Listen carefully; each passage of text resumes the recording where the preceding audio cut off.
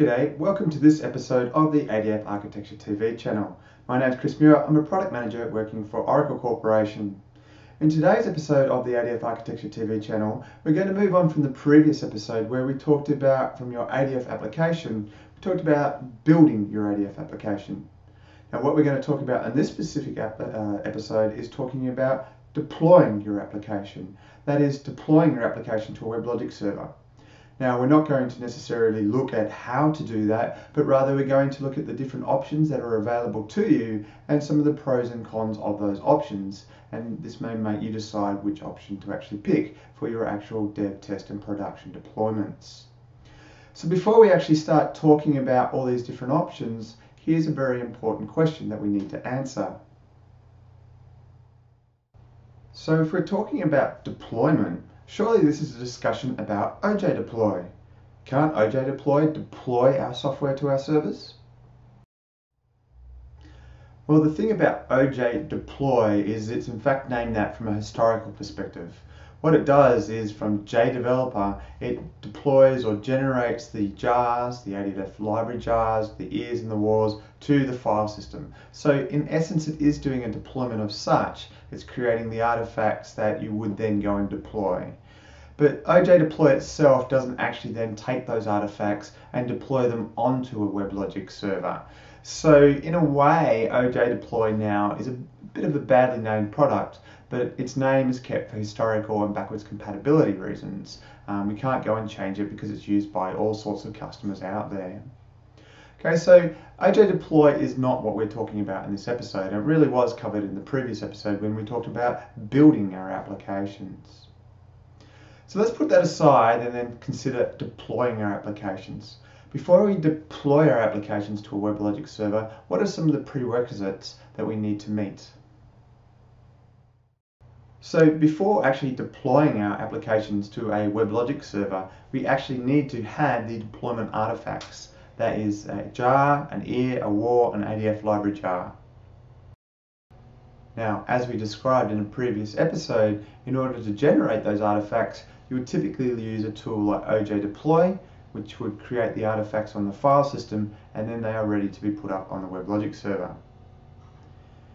Now, when putting those artifacts up on the WebLogic server, particularly ADF artifacts, the fact is they cannot run without the associated ADF runtime libraries being installed on the WebLogic server beforehand. Now, specific to the version that you actually built your ADF application in, say JDeveloper 11.11.70, you will need to then install the associated ADF runtime libraries 11.11.70. Now, thanks to the history of JDeveloper, sometimes we provide you the exact ADF runtime libraries for that version, and sometimes what you're doing is you're installing the previous version of the ADF runtime libraries and patching it. So because of this, it does get a little bit complex, but the Oracle documentation, My Oracle support, and the notes on My Oracle support do provide additional information here.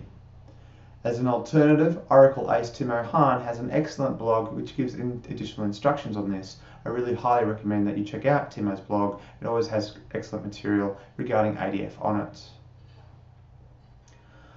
Of course, one last thing you need to do before your ADF application will run is, well, any other dependent layers, such as, say, the database or LDAP servers or operating system patches that need to be installed, well, they need to have been installed for the ADF application to run. So if the latest version of your ADF application requires changes to the database, you need to have already run those scripts in. I guess this kind of goes without saying, but people, there's a bigger picture here than just ADF, of course. So in terms of the options you have available to you in order to actually deploy to, say, a WebLogic server, the options actually divide into two categories: the manual set of options and the automatic set of options that you potentially would script and call from, say, a continuous integration server. In terms of the manual options, there is the JDeveloper IDE, using the WebLogic Server console itself, or something called the Fusion Middleware Control console, which is part of Oracle Enterprise Manager and the Fusion Middleware infrastructure layer. In terms of automatic methods that can be scripted, you have the WebLogic.deployer method, the WLS scripts, and also in the 12C release, we now have the Maven deployment plugins.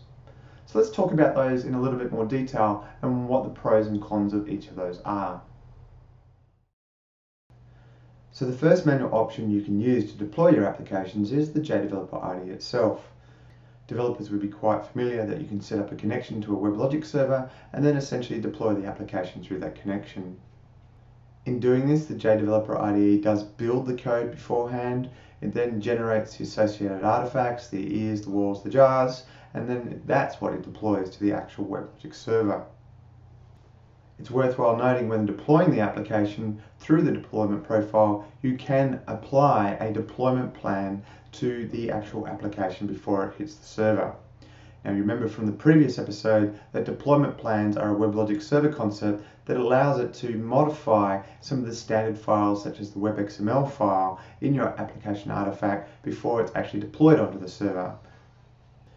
Now the JDeveloper IDE, while very handy for developers and for deploying to development servers, is not really something that you want to allow to be used for deploying to test and production servers.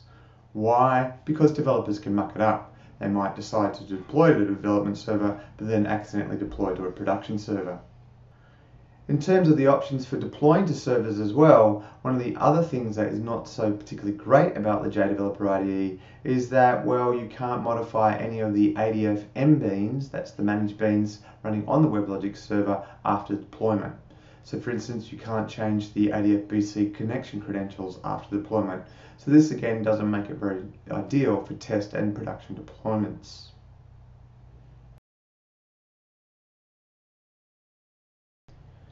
The next manual option is the WebLogic Server Console itself.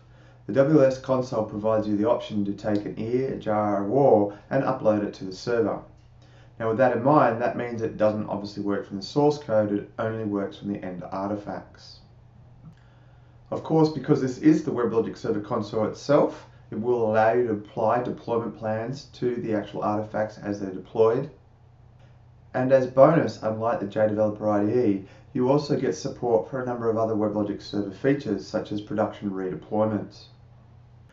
Unfortunately, some of the negatives of the WebLogic Server Console is that because it's a generic Java EE server, a Java Enterprise Edition server, it really has no intelligence about ADF or Fusion middleware applications.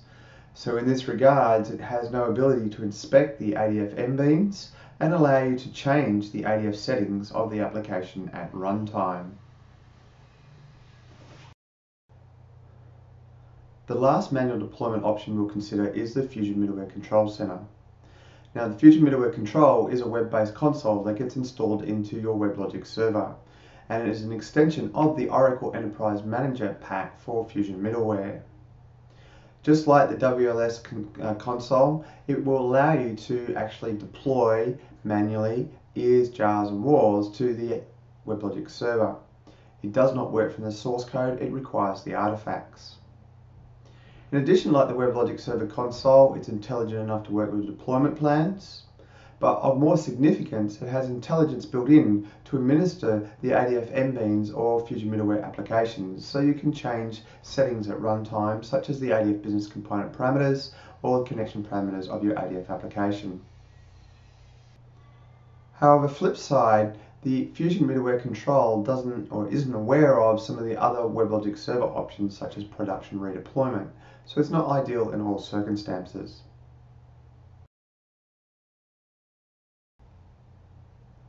Let's now consider our first option, which can be called automatically, and that is the WebLogic.deployer option. This class is one that's installed with WebLogic server, and you can call it from the command line using Java. However, this can also be called from Apache add, which makes it a very good option for calling from, say, a continuous integration server in order to deploy your applications automatically. Just like some of the previous options, it deploys our ears, our walls, our jars to the WebLogic server. It does not work from the source code, so you'll need to have built your application before actually calling WebLogic.deployer. Also, because it is a WebLogic utility, it does understand deployment plans and it also supports WebLogic Server production redeployment. Unfortunately, like the WebLogic Server Console, it in addition has no intelligence built in to administrate ADF or Fusion middleware applications through the associated mbeans. So this doesn't make it ideal in all situations for modifying our ADF applications after they've been deployed to the server.